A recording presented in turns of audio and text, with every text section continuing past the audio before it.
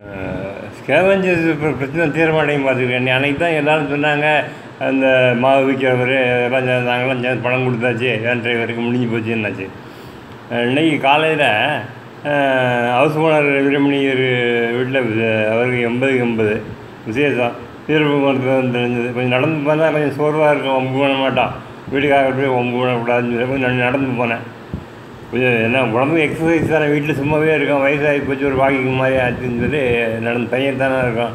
வந்து பேண்ட் ஷர்ட்டை போட்டுட்டு லிஃப்டாப்பா ஒரு 1000 ரூபா மொய் எடுத்துகிட்டு அங்கே போனேன். அங்கே அவர் போனோடனே ரொம்ப கூட்டம், எக்கச்சக்கம் உட்கார கூட இடம் இல்லை. அதனால தலையை காட்டிட்டு காஃபி குடிக்கலாம் கேட்டாங்க. என்ன காஃபி, சாப்பாடு முடிஞ்சு போச்சு, காஃபி வேணுமான்னு கேட்டார். அங்கே உள்ள சமயக்காரர். நான் இல்லை வேண்டான்ட்டேன், காஃபி வேண்டான்ட்டேன்.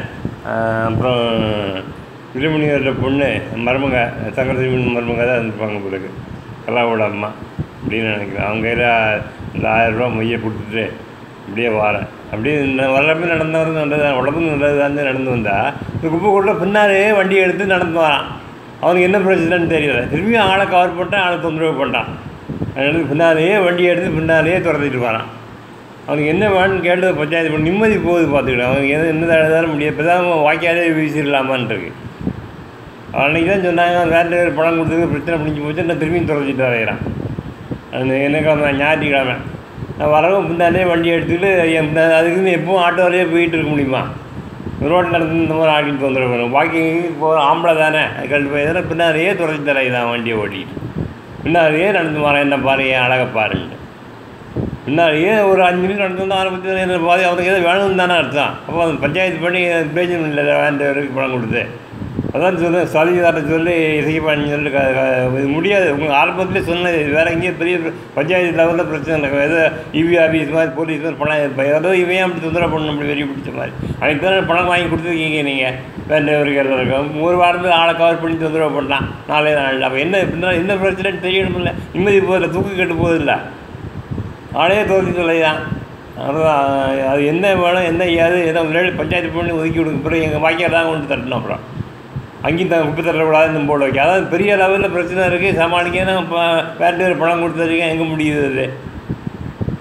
என்ன லெவலில் இருக்க கொஞ்சம் பஞ்சாயத்து ஆகுது இருப்போம். என்ன அது இன்றைக்கி உங்கள் லெவலில் ஒரே இதில் கண்ட்ரோல் பண்ண முடியாது அவங்களாலேயே. ஆனால் அன்றைக்கி பணம் கொடுத்தாதுன்னு சொல்லிருக்கு, இன்றைக்கி துறச்சிட்டு வரைதான் முன்னாலேயே வரான். இவங்க எனக்கு தான் அவனுக்கு எது வேணும்னு தானே தெரியுது, அதுக்கு அர்த்தம் தானே. அது ஆளை கவர் பண்ணணும், ரோட்டில் நடந்து போக முடியாதுன்னா அது ஆட்டோவில் போகணுங்க இன்டெரக்டாக. நம்ம வாக்கிங் நடந்து இப்போ எப்பவும் ஆட்டோ தொட்டதில்லை, ஆட்டோக்கு போன மாட்டேன். அவன் 5 மாதிரி ஆட்டோக்கு 15,000 கொடுக்குறோம். யோசனை பண்ணி பாருங்கள், ஆட்டோக்காரன்னு பணம் கேட்குதான் செய்வோம். 5 மாதிரி பழக்கம் வரும், அவனுக்கு 15,000 கொண்டாம்மா மாதம்.